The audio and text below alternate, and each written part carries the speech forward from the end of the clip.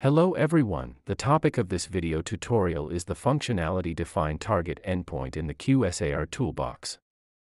Defining the target endpoint in advance filter out the appropriate databases and profiling schemes that will be used to collect experimental data, apply profilers as well as find analogues for prediction purposes. Define Target Endpoint functionality is implemented in the Input section. To define a target endpoint, we need to open a new document, type the chemical identification number and confirm the input. Go to Define Endpoint. A new dialog opens where we see a list of 4 expandable levels of information that correspond to the general levels of the Toolbox endpoint tree. Each of these general levels consists of additional sublevels which are displayed down. To define a specific endpoint, we need to know which of these general levels of information it is associated with. 2 examples are going to be demonstrated targeting 2 different endpoints. The first example is associated with aquatic toxicity to fish. For this purpose, we open the ecotoxicological information and select the aquatic toxicity sublevel. Other sublevels of metadata fields associated with aquatic toxicity open automatically. This structure follows the endpoint tree hierarchy of the metadata fields associated with aquatic toxicity. For each of the data fields, an appropriate value can be selected from the drop-down lists by clicking on the small triangular button on the right side. Open the list of the field effect, use the filter to type mortality and select it from the list. For the endpoint level, enter LC50 and select it from the list. We can use the plus sign to select multiple values if needed. For example, for the mortality effect which is already defined above, we can combine the LC50 and EC50 endpoints. Use the plus sign and enter EC50, select it from the list and click the plus sign again. We see the selected 2 endpoints here, LC50 and EC50. The duration level opens a field where we need to set the duration manually. In the current example, we are going to set 96 hours.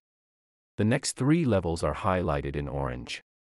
They correspond to the kingdom, phylum, and class of a selected test organism, also known as the taxonomy information. They will appear in the endpoint tree after the selection of the organism is confirmed. Enter Pimephales promellus as the specific organism and confirm. The color legend window that appears contains more information about the meaning of the colors displayed in the endpoint tree. Select Do Not Show Again if you no longer want to see this window and click the button OK. Here is the view of the defined endpoint. There is an easy way to get to the defined target endpoint if we want to make additional modifications or undefine the endpoint. To do this, right-click on the line corresponding to the defined target endpoint and select Target Endpoint from the menu. Here we see several options. We can copy the endpoint, define it here, define it from the clipboard and undefine it. Copy. This action copies the endpoint and we can paste it to a new target chemical using the Define from Clipboard option. Define. This action opens the target endpoint and we can make modifications. Define here automatically defines the target endpoint on the line from which the menu was requested. Define from Clipboard inserts the copied endpoint. We are going to modify the endpoint to include all fish organisms. For this purpose, we use Define and then click on Modify Hierarchy. A new window appears with the data fields corresponding to the default endpoint tree hierarchy on the right and all other data fields in the left list. To define all fish species, we do not need a specific fish name, so we need to remove the test organism species layer. Select it and move it to the left list using the arrow. Confirm with OK. Select Actinopterygii from the drop-down list and click the OK button. By this way we set all fish species at once and now we can start to collect data and analogues for the target chemical. To learn how to do this, please watch the corresponding video tutorials.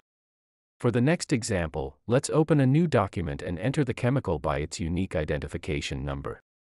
After that, go to Define Target Endpoint and open the Human Health Hazards level. Select the Sensitization sublevel. Here we see the metadata fields associated with endpoint tree hierarchy sensitization. Let's start to select the value from the drop-down lists. For the first data field, organ, select skin. For the type of method field, select in vivo. For assay, select local lymph node assay, and for endpoint, Select EC3. Next, click the button OK. Now we see the target endpoint in the endpoint tree highlighted in yellow. All the relevant knowledge and data in the system has been already reorganized and highlighted based on the defined target endpoint, showing the most relevant profilers and databases for collecting analogs. How to collect experimental data and apply profiling schemes for the target chemical you can learn from the tutorials number 5 and number 6. Congratulations, you learn how to define the target endpoint in QSAR Toolbox.